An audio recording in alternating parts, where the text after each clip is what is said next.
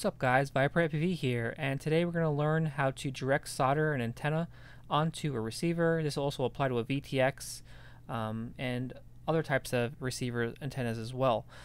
So right here we have two wires. You can see if you're real careful stripping down the single wire, this is a Crossfire Immortal T antenna. If you just get the outside little loose strands on the outside, put those in a bundle, and then the middle one has its own little protective layer. That's the actual main part that gets the receiver signal, and then the other part around it is like the ground.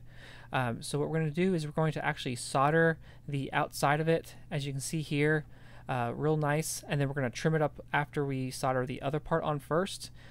So let me show you guys here. Right after we got this all soldered here, now what I'm going to do is I'm going to trim this top about 1 to 2 millimeters off that silicone in the middle, and then I'm going to go ahead and we can apply some solder to it as well.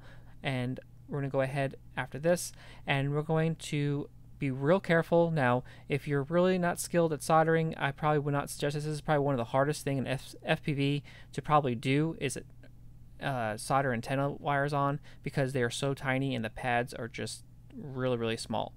So what we're going to do is we're going to put some flux on the entire receiver over here where we're working, and then we're going to go ahead and solder on the main antenna wire that was in the middle onto the receiver. And just make sure that none of that outside wire is actually touching that connection.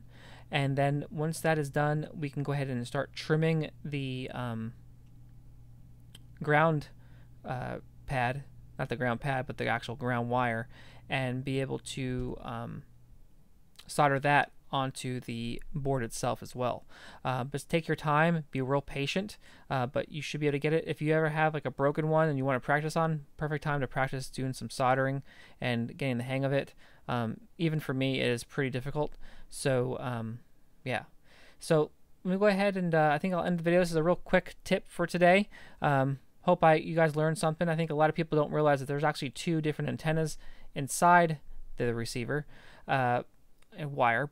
But yeah, so that's how it communicates. It has the ground, and then it also has the actual receiving or transmitting part of the antenna wire in the middle. But I appreciate you guys watching, and I'll see you guys in a future video. Peace.